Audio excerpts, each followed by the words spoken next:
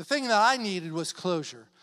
I didn't know what happened to my uncle. My uncle was murdered, and I never got closure on it. They never did a trial.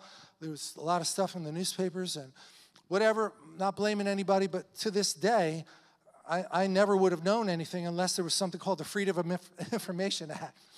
And that we just did some research. We went online once the internet was around, and I got some version of closure, but it's really not that so much as I want to know how to move on with my life.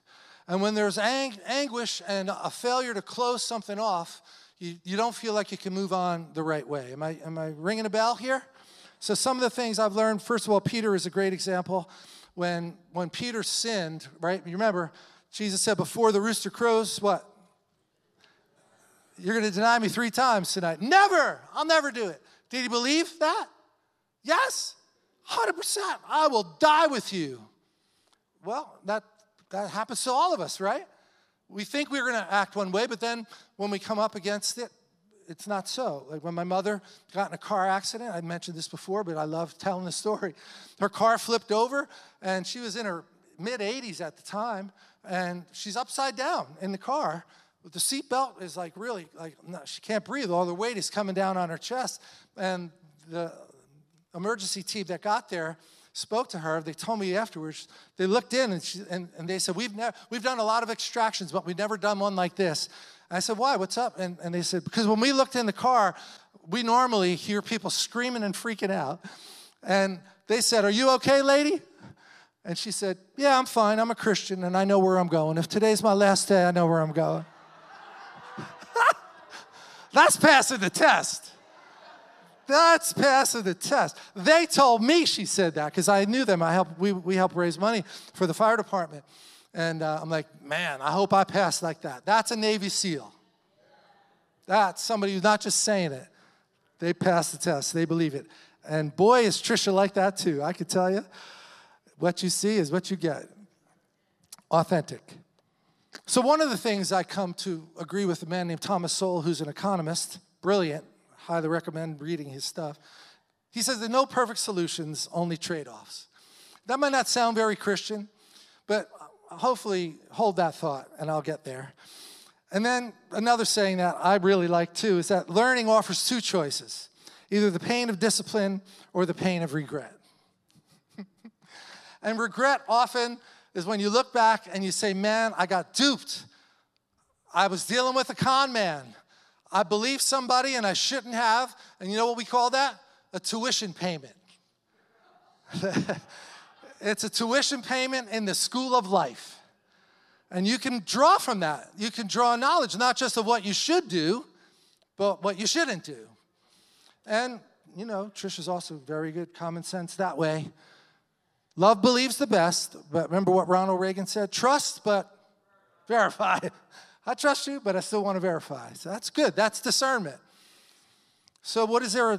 There was a 2 there, right? Pain of discipline, because there's 2 types that you need to think about here. One is that in Hebrews it says that who the Father loves, he disciplines. And that's because he loves us. So we shouldn't reject discipline. We should have a teachable spirit and be ready to learn, what could I have done differently? I didn't do, I didn't commit a sin but I didn't also do it the Jesus way. So we want to be open to his discipline, but then we also want to have the discipline that you need, Israel Jackson, in the back playing basketball, okay? He's in high school and being recruited to play college basketball. You got to bring your A game. You got to be in shape.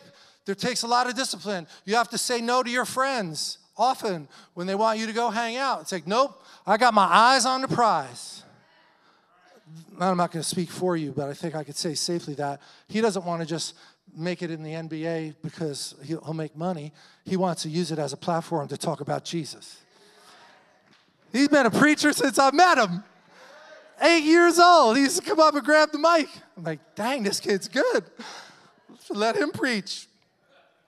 That's a whole different story than just wanting to make money. Use a platform. We have another player in the church here who's an NFL football player who's amazing in his walk with the Lord. He doesn't come on Sunday because that's his day he has to work. But we're doing recordings with him. He's got a website going. He's telling this is what you should do after you get saved. He's an evangelist. That's his thing. He's an evangelist. Great man of God. Love him. Anyway, I'll keep going. Moses chose. Now remember I said there's two choices. Pain of discipline.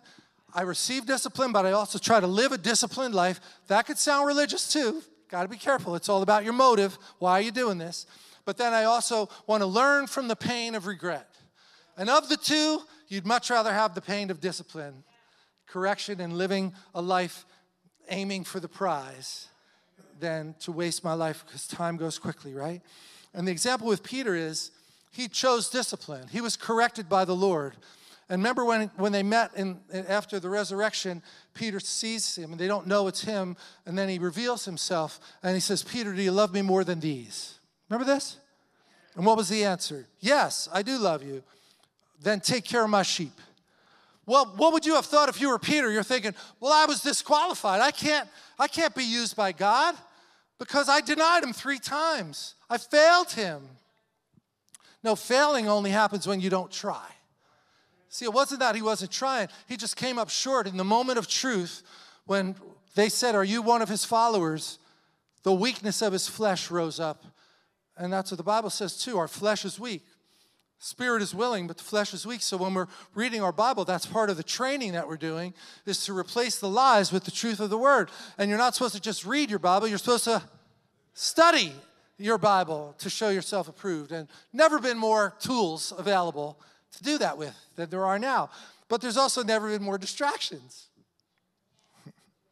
So it says in Hebrews 11:25, he, Moses, chose, that's a choice, to do the hard thing. If you're going to be a Christian, there's no perfect solution. There's only trade-offs, see?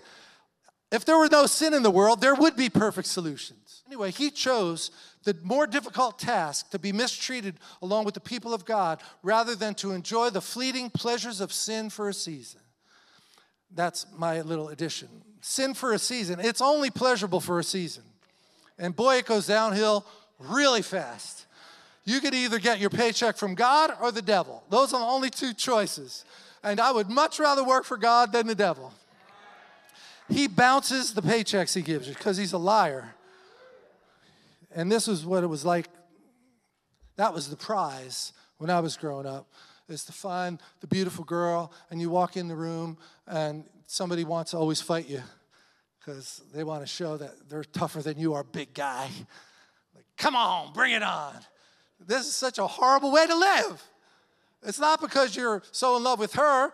You just get the status of every guy in the room wishes she was with him. Can you believe guys are this stupid? Say yes, ladies. I believe it. Yep, been around a few times. It's the content of the character. Who said that? Martin Luther King, Jr. I want to live in a world where people aren't judged by outward appearance, color of your skin, or any other outward thing, but by the content of their character. Wish I learned that one early. There's a whole bunch of people who wished I would have learned it too, because when you're living in sin, you leave a trail of wreckage.